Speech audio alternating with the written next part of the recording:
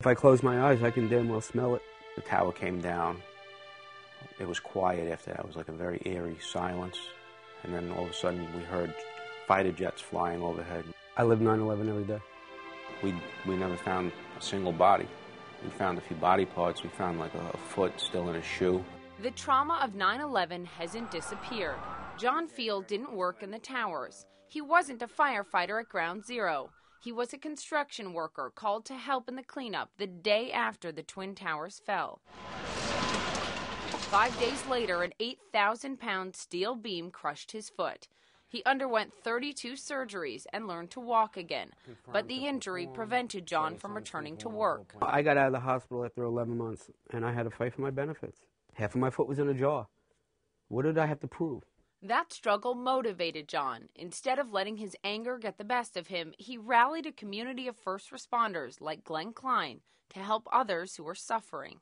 The most rewarding part is being able to help other 9/11 responders who are not doing as well as I am. In 2005, John started the FealGood Foundation, razor-focused on helping first responders who he believes aren't getting enough help from the government. But what have we become as a country?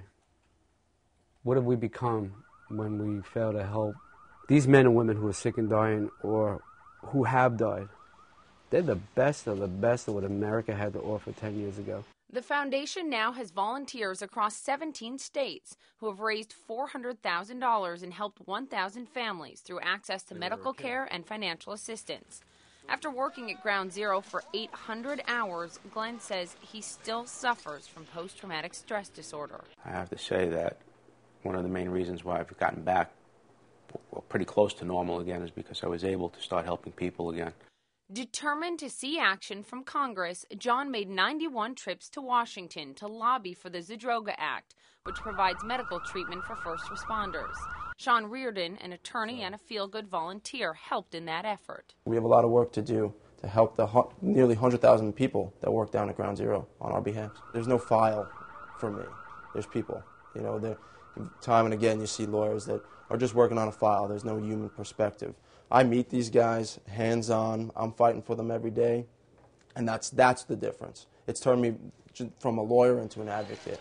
But there's a lot more to fight for, John says, like first responders who can't afford to put food on the table. 9/11 happened, but it's still running devastation on a daily basis. You can't change what happened on 11. I can't. Your viewers can't. To me, it's about solutions and problem solving. I'll never slow down. I don't want to slow down. In New York, Poppy Harlow, CNN Money.